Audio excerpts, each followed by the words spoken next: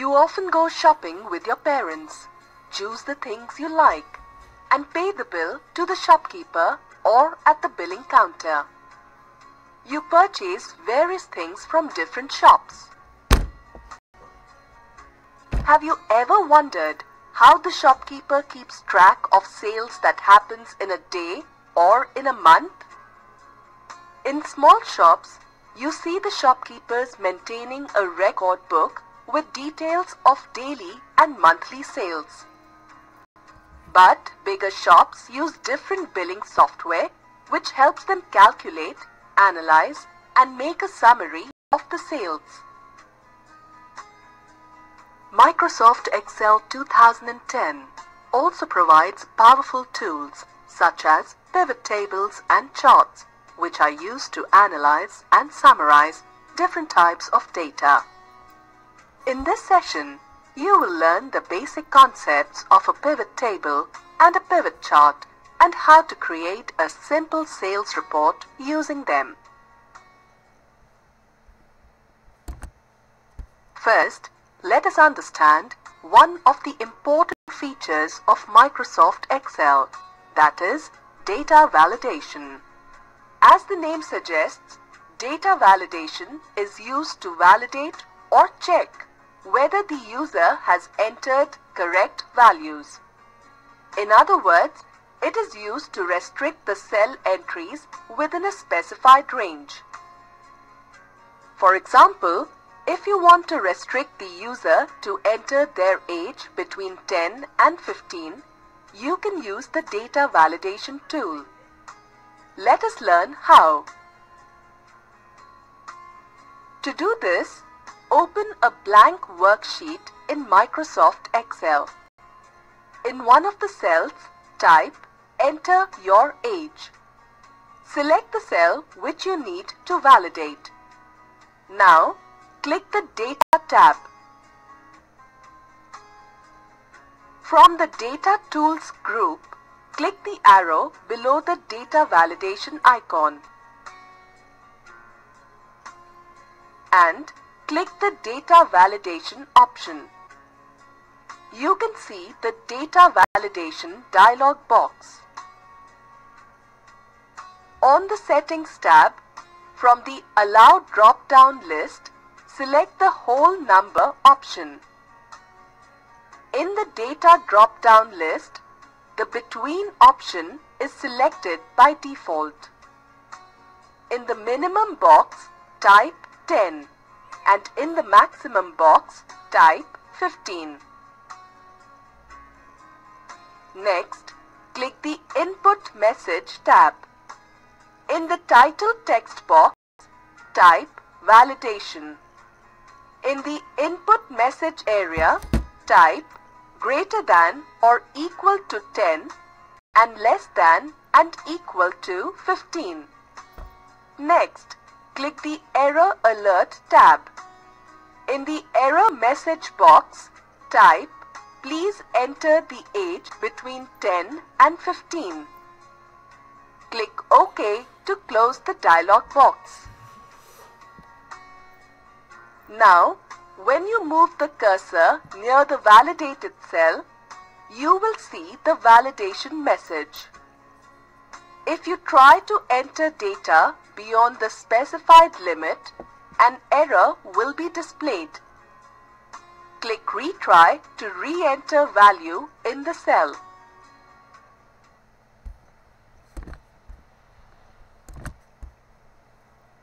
Now that you have understood how to restrict the values in the cell, let us look at one more important feature in Microsoft Excel, that is subtotal.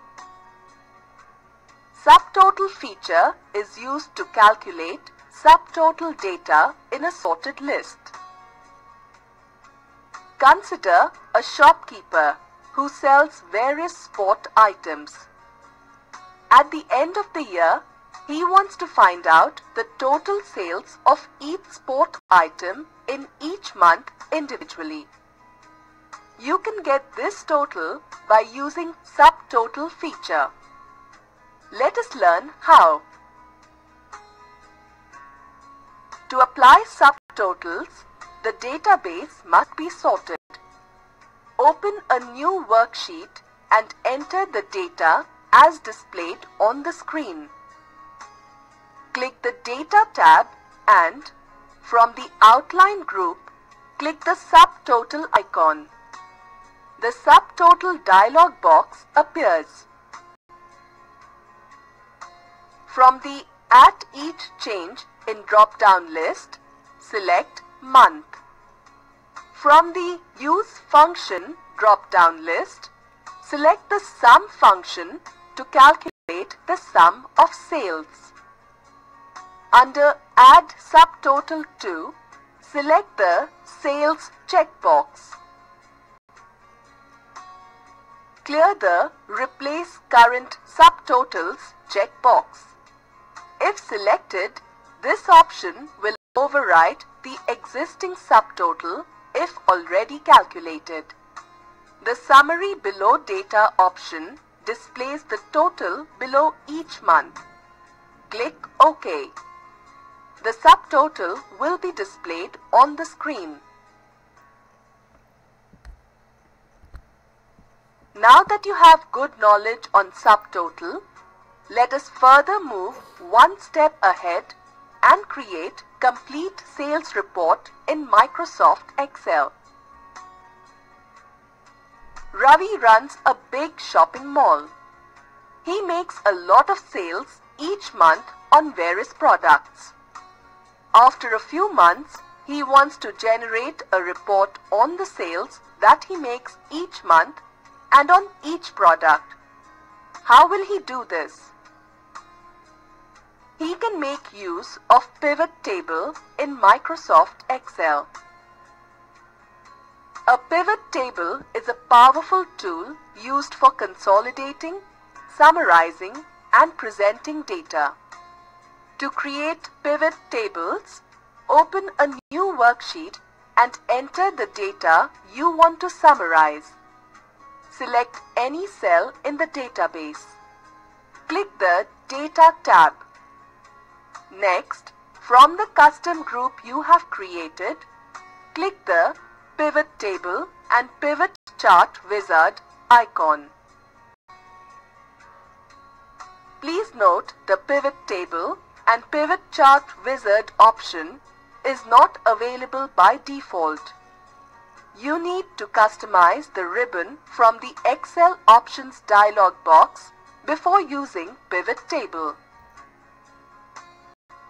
The Pivot Table and Pivot Chart Wizard Step 1 of 3 dialog box appears.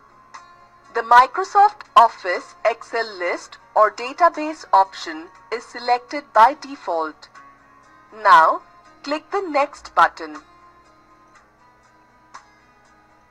The Pivot Table and Pivot Chart Wizard Step 2 of 3 appears.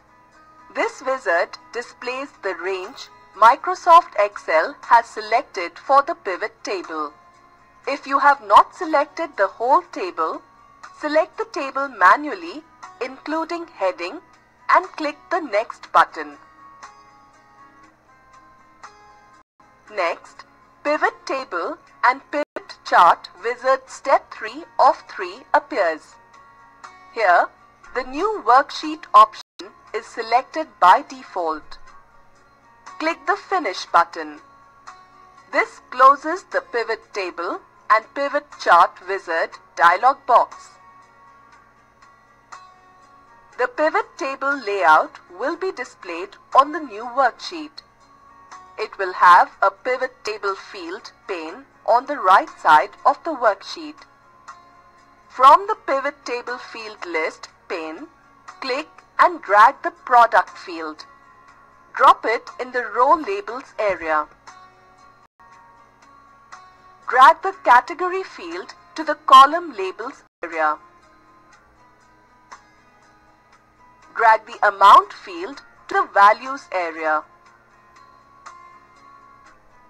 The worksheet would look like this. Let us summarize what you have learnt in this video.